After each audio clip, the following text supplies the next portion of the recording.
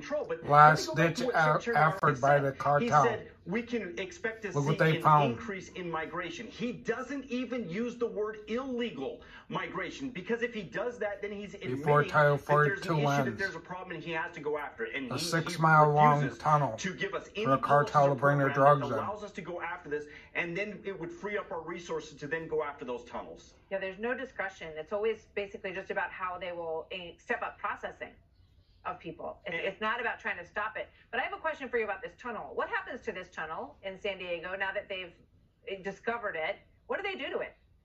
It will get filled in. What they'll do is they'll go in and they'll fill it in with concrete up to the border, up to the United States border, and then we'll expect Mexico to do the same on their side of the border. Normally they will, simply because the optics and the politics of it.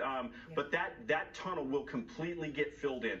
What the cartels are going to do is they're just going to move their operations. They're just going to find another location. Martha, what's interesting about this tunnel is most. You wonder where all the drugs are coming from? Well, there it is. On happenstance. I go back to one of my old stations.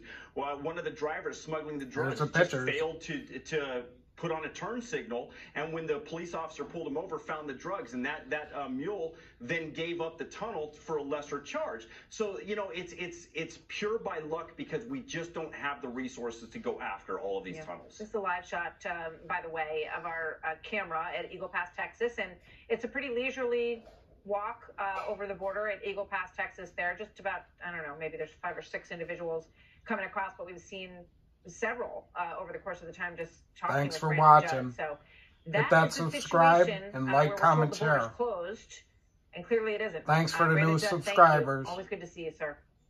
Thank you, Martha. Love you guys. We're doing it. Channel's getting bigger every day.